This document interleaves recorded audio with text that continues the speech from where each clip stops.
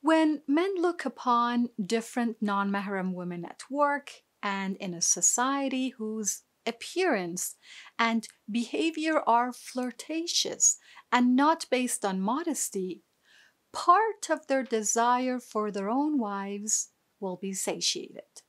It's like when you're hungry, but instead of having food or the main dish, you start eating junk food.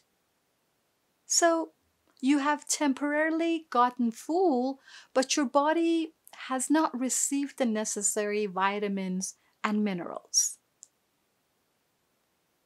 Look at the other side of the coin. Women like to show off their beauty to others. They like to feel beautiful and desired and make others see their physical attraction and beauty. According to a study by two Australian psychologists, Abbott and Barber, the female sex places more emphasis on aesthetic values and less emphasis on functional values of their bodies when compared to the other sex, meaning the men. The Quran also points to this fact by stating that girls are brought up in ornaments in Surah Zukhruf, verse number 18. The need to self-expression will have to be met in the family and through the intimate relationship of a husband and wife.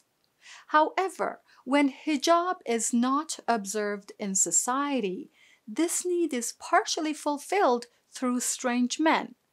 So when the woman goes home, she doesn't feel this need anymore. Don't forget that if a woman's presence outside of the home is not based on piety and modesty, and with it she causes harm to other men's relationship with their own wives, she's to be held responsible in the presence of Allah subhanahu wa ta'ala, and she's partly to be blamed. Question.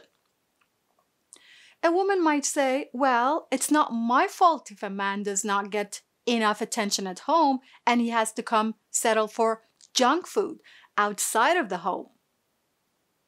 Answer. The wife of a man who sees partly naked women in the society doesn't even get the chance to fulfill her husband's emotional and sexual needs because he doesn't even come to her as he sees other more beautiful women outside and flirts with them.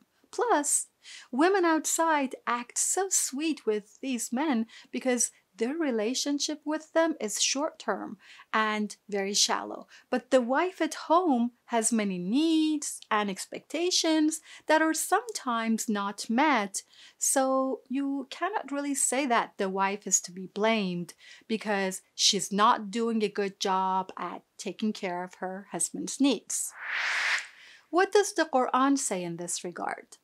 The noble Quran beautifully illustrates the picture and sets the boundaries for men and women in chapter Nur. It first instructs the men to practice care regarding their eyesight and then guard their chastity, and then warns women in this regard. Just as we do not eat everything and care about the calories of our food intake, the same has to be preserved regarding the food of our soul. Based on the instructions of this noble verse, such care and lifestyle are more suitable for one's self-purification and progress. Then it adds that God knows about the slightest thing you do, so be careful. When you look at verse number 30 and 31 of chapter Nur, you realize that two commandments are shared between men and women. However, there's a special order just for women.